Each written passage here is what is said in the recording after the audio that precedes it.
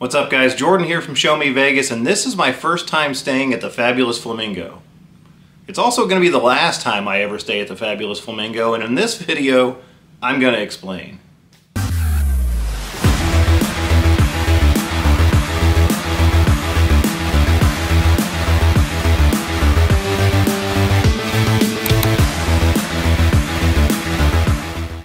So I booked the Go room here at the Flamingo. This is the cheapest room in the house, and I booked it knowing full well that this was the cheapest room in the house.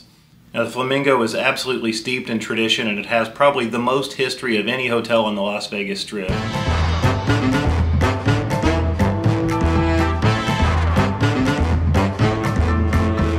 I was excited to stay here. I mean, look at me. I've got my pink hoodie and my white hat on today. I was ready to stay at the Flamingo. And then I got into this room.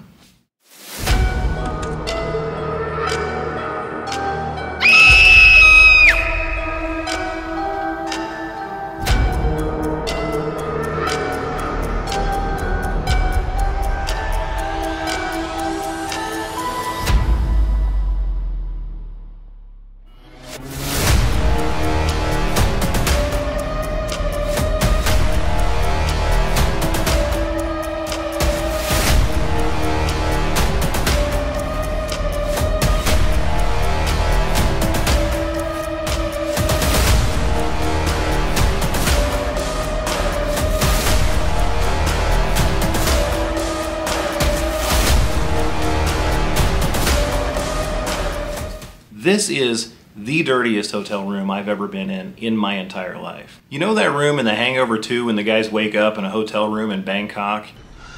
Phil, I think it's happened again.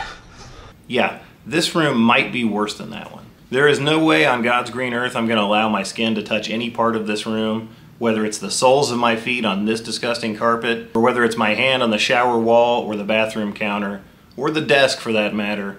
Absolutely not. I'm staying fully clothed for the duration of this stay. You want to hear a story? Sure. So the experience started, as it does with all Caesars hotels, with the most horrendous check-in procedure on planet Earth. If you haven't been to a Caesars property in a while, you should know that they've essentially replaced all of their front desk staff with robots. That's right, they have check-in kiosks, and they try to funnel about 99% of their guests through these kiosks. Now I was here earlier in the day and there was a mile-long line. I knew there was no chance I was going to get an early check-in. So I just pre-checked in online and checked my bag with the bell desk, and I went about my day. Shortly after 4 o'clock I got the email that said your room is ready, so I headed back to the front desk and I went to the express check-in kiosk, because guess what? The line at the front desk was now about 2 miles long. The kiosk printed my room keys as they do at Caesars properties, and it gave me a little slip of paper that had my room assignment and some directions to my room. First of all, surely Caesars, we can do better than this. I know that you can't replace the face-to-face experience, and that's why you probably shouldn't even try. But when you're giving directions to a room, you probably should orient the directions based on how the person might perceive left and right when they're facing the front desk. Now, to be fair, the directions do say the spa elevators, but having never stayed here before, I didn't know where the spa was, and I didn't know where the spa elevators were. But all of this could have been avoided if I'd simply checked in with someone face-to-face, and they could have just pointed me in the direction of the elevators to begin with. But I digress. I find the spa elevators and I head up to my room. It's right near the elevator, so immediately I'm pleased.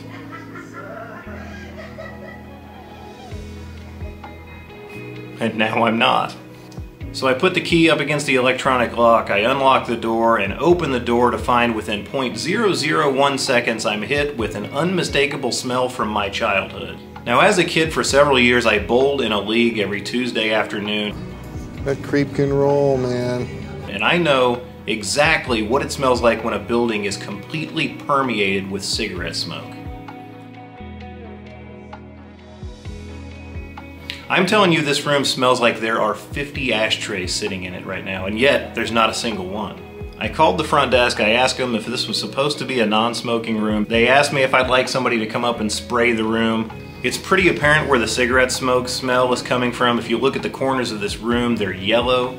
These are tar stains right here. I mean, this is absolutely disgusting. This didn't happen just once or twice. The best part is they had the gall to put a note in here, a little sign that says, "I'll be fined $500 if I smoke in this room." That's when I decided to check out the room in a little closer detail, and man, I tell you, I wish those images that I showed you earlier could do it justice. It's not that the room is just dirty, it's that this is the dirtiest hotel room I've ever been in my entire life. Every surface in the entire room is stained. The carpet has cigarette burns in it. The carpet is sticky to the touch. The walls are literally dirty everywhere. Wallpaper is peeling and gouged. And the grout and caulking in the bathroom is about the most disgusting thing you're ever going to see in a hotel room.